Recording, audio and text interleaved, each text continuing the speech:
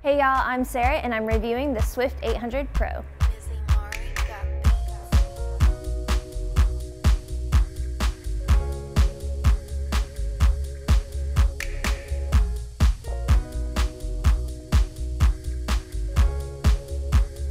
Today I'm going to be using the Swift800 Pro on the red Scarlett MX. Inside your hard protective case, you'll have your receiver and transmitter inside, along with 5 antennas. This product is a wireless video transmission kit which operates in a 5G band that delivers a video resolution up to 1080p and is widely applied in the field such as live streaming, film, and TV production. I like to attach my transmitter using an extension arm, and CVW also gives you an extension kit using a 1/4 screw-on.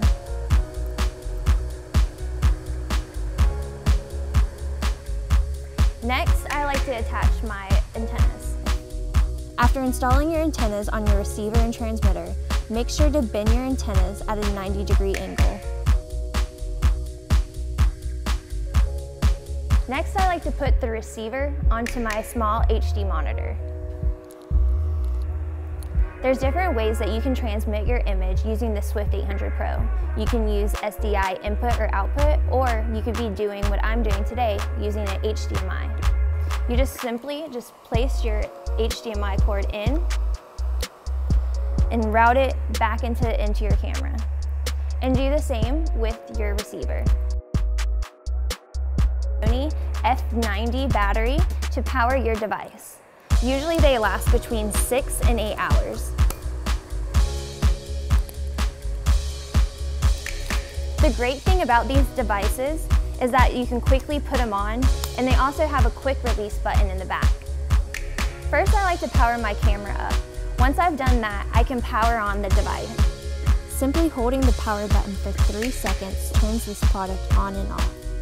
Wireless connection between the transmitter and the receiver will be established automatically after power up.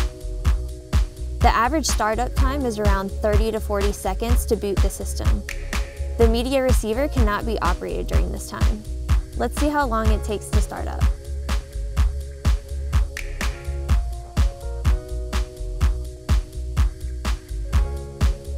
Once both of your devices are powered on, they will automatically sync.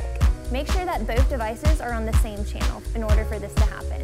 Using the channel button, you can easily select which channel both the transmitter and receiver you would like to be on. There's multiple ways to charge and power your device.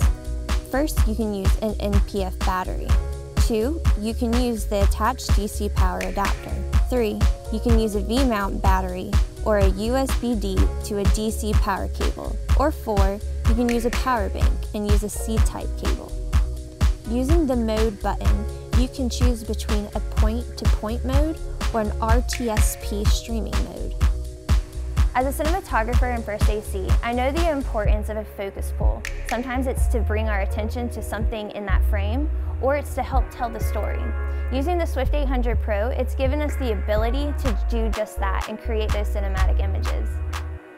Some of my favorite setups that we use with this Swift800 Pro is either on tripod, or we like to run it on a Ronin. The Swift800 Pro gives me the ability to not only step away from the camera, but also allow my director and other crew members to see what we are doing on set. After using this device, I am more than astonished of the build quality and the image quality that it projects.